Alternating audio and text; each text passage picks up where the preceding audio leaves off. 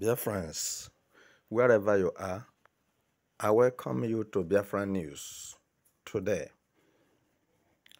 As it is happening, I believe one thing, that truth will always prevail. No matter how long lies may stay or may have stayed, the truth shall certainly prevail over lie. So what I'm telling you this moment is the people who have decided that Biafrans will not rest. I'm presenting them to you. You see, the number one enemy of Biafra freedom is Ohaneze, ndị Igbo, and Igbo politicians. Because of what they will get and put into their pocket with their families and eat and drink. So every other Biafran is not necessary as long as they are concerned. You see them here. Abaribe before was interested, maybe, because why I say maybe is because the characters, not charisma, characters he is displaying, or he has been displaying all this while against Biafran freedom fighters and against Simon Ekpa and Mazi Nnamdi Kanu, is showing that he doesn't have anything to do with Biafra freedom fighting, that he is against Biafra freedom fighting, and he is against Biafra freedom fighters. So what I'm saying this moment, I want you to look into it critically and come up with what you think that should be the solution. So, this moment, you can see he's up and down. He joined Ohaneze and he joined the Nigeria politicians and Nigeria military terrorists. They are now working together, hand in hand, with Enyinia Baribe, which he is supposed to be one of the most respectful Igbo man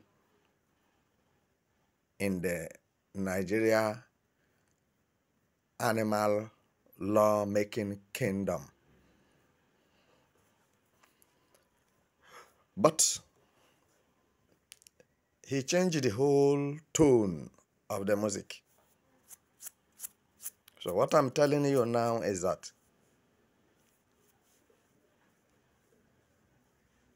ajọ nnụnụ n'ebe, mana onye chi ekwere ọnwụ ka ọ na-ebegbu.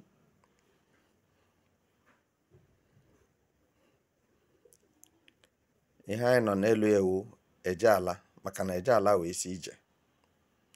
What I'm telling you this moment should be important to you. That anybody or group of people who are against Mazi Nnamdi Kanu and Simon Ekpa and the movement for the actualization of Biafra freedom is against the entire Biafra people.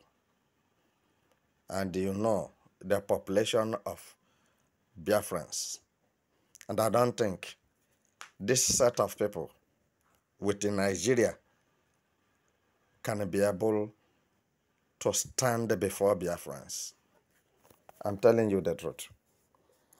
So now, these people have planned severally in different ways. You cannot say you don't know what I'm saying, and you cannot say it is lie. that Ohaneze and Igbo politicians joined together and pledged bounty on Simon Ekpa to extradite him, either alive or dead. But this is our son. Simon Ekpa is our son. Mazi Nnamdi Kanu is our son. And they said they are Igbo people.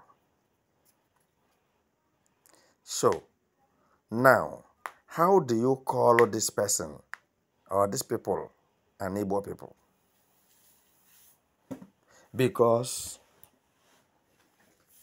you can see the manifestation of their dastard acts or characters towards their own, who want to save everybody. So, to pledge bounty on innocent ones, is it the best? This is what they did to Mazi Nnamdi Kanu. The same Ohaneze you are seeing, Ohaneze Ndigbo today, and Igbo politicians, all of them joining Nigeria to pledge bounty to monitor Mazi Nnamdi Kanu and to kidnap him from Kenya. Go and find out. You will see that what I'm saying is the truth. And then the same Ohaneze come from behind and said they are telling Nigeria government to release Mazi Nnamdi Kanu. The same this Ohaneze. The same this Igbo politicians. They will pretend and go around and said, the matter is somehow matter, that they are doing their best. Tinubu, they have been talking to him, and they talked to Obasanjo to talk to Tinubu to release Mazi Nnamdi Kanu. At the end of the day, nothing comes out of it. Because what they go there to discuss with Tinubu and Obasanjo is to make sure that Mazi Nnamdi Kanu is not released. Because Mazi Nnamdi Kanu is their problem. Mazi Nnamdi Kanu coming out of the DSS custody will be a breakthrough to Biafrans who have been laboring in vain, because the Ohaneze and Igbo politicians are witches and wizards who have prevented the younger ones from seeing the light of the day. I'm telling you that by removing Ohaneze and Igbo and the Igbo politicians, the real Igbo people, Igbo youths, you will see how they will grow fat. You will see how they will make money. They will become rich. But these people have connived with Nigeria to impoverish and frustrate the future of Igbo youths in Nigeria. I'm telling you the truth. Ohaneze and Igbo are not speaking on the behalf of Biafrans. For your information, Igbo politicians are not supporting Biafrans to be free from colonization and entanglement of life by Nigeria government. But very soon, it will be ended.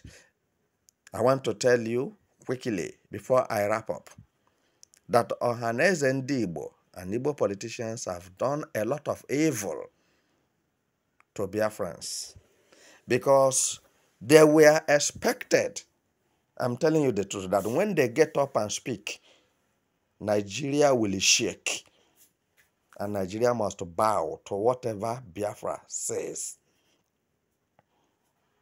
But now, today, they are the one fighting against the Biafrans.